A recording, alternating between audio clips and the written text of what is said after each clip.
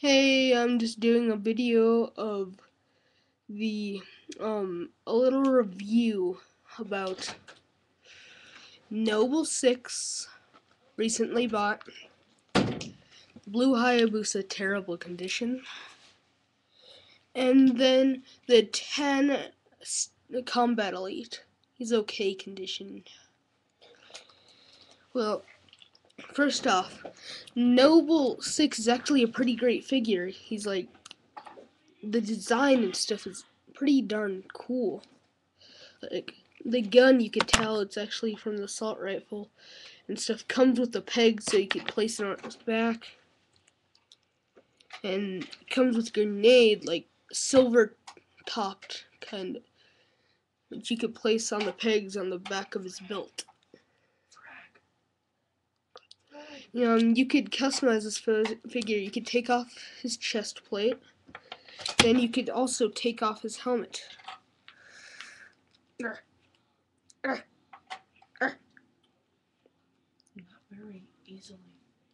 Not very easily at all. Oh, there we go. Anyway, you could customize them with other figures if you have any. So it's like pretty cool. It's the standard Spartan Mark IV, Mark VB anyway, from Halo Reach. Silver and steel colors. Hold on, let me place back on his helmet. There we go. And then now his chest plates right here. The detail is pretty cool. You could see like everything. It's like the actual figure from the game. Like, it's from Reach. Like backpack and everything. Pretty cool. Let's move on to the 10 Elite. Alright, the 10 Elite is like pretty much like a normal Elite. You could take off chest plate, take off his helmet. Hold on. Right here, they're not the cutest looking objects ever, but you can see that like detail is pretty cool on the top of his head. So like you can see, and then his red eyes. I can see you. Anyway, you can also take off his shoulder plates, and then the other one.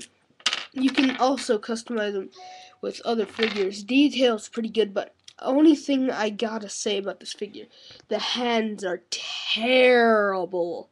Like seriously, I barely even managed to get these maulers in these. Like the only weapons I can make them hold properly.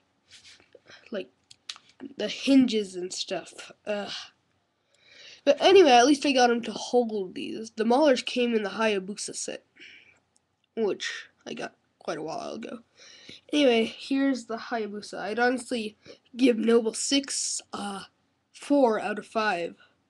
I would give him a 5 if he had more customability, honestly. So, I'd give the Elite a 3. He's a good figure and all, but his fingers, like, messes everything up. The hinges, like...